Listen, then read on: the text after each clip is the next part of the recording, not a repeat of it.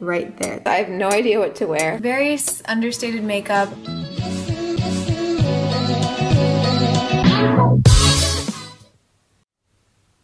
Morning, guys.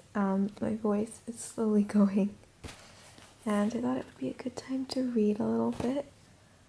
I'm so tired from yesterday. I feel like I'm just gonna lie in bed for some time, read, and I'll get up and get my day started.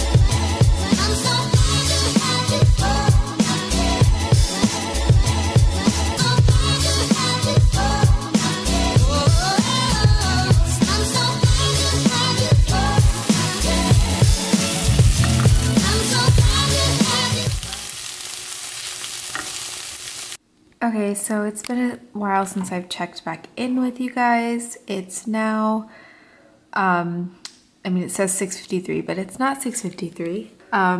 It's actually 3:53 because we're in California. So I wanted to show you guys what I was talking about in my day one vlog about like the whole festival of Navratri. I mean, you can read all about it on my blog, but it's an Indian, like it's basically celebrating just before the new year starts, and it kind of embodies this whole idea of female power because the female goddess is generally worshipped during this period.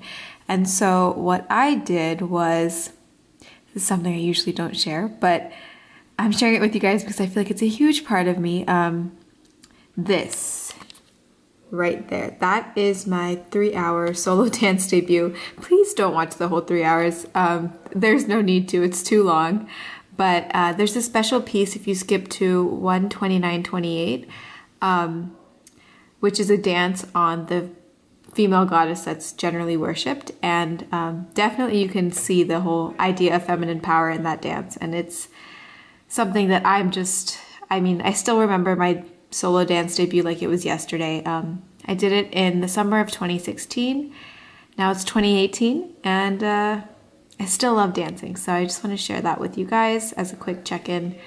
And on this note, later today I'm going to be filming a get ready with me, like an Indian get ready with me.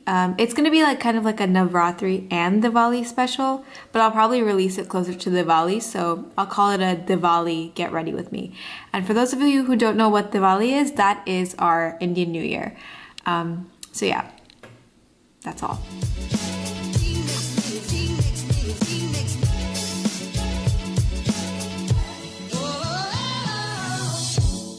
Oh my gosh, you guys, there's so many options. I have no idea what to wear. So I was thinking the first thing that I had in mind was wearing this, basically it's like a long flare skirt. It's called a gagra, and we wear it with a blouse, but there's two options for blouses, both very nice.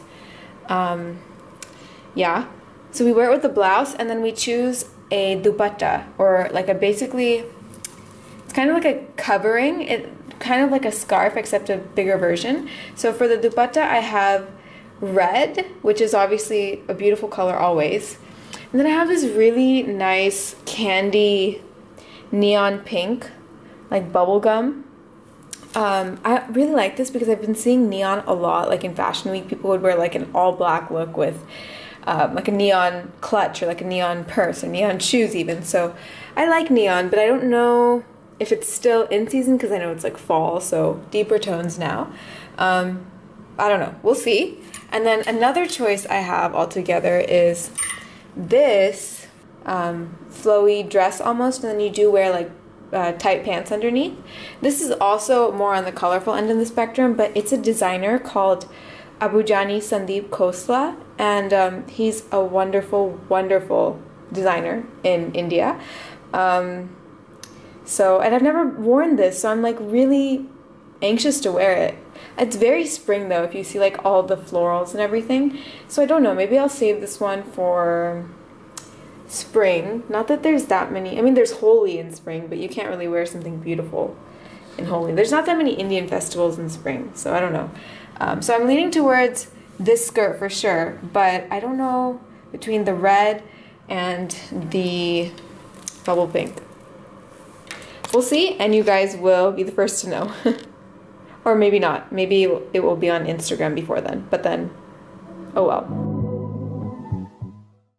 Okay, my friends, I'm ready. This is the outfit. I haven't draped my dupatta that well yet. I'm gonna fix it, but basically, that's the look.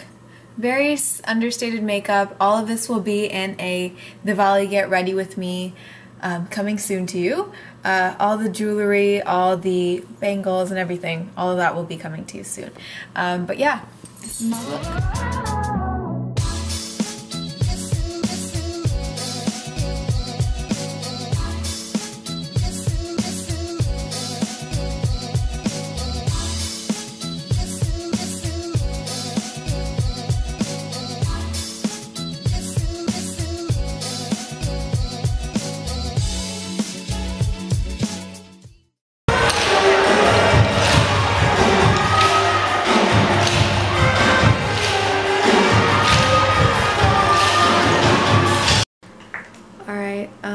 Ending day 2 vlog.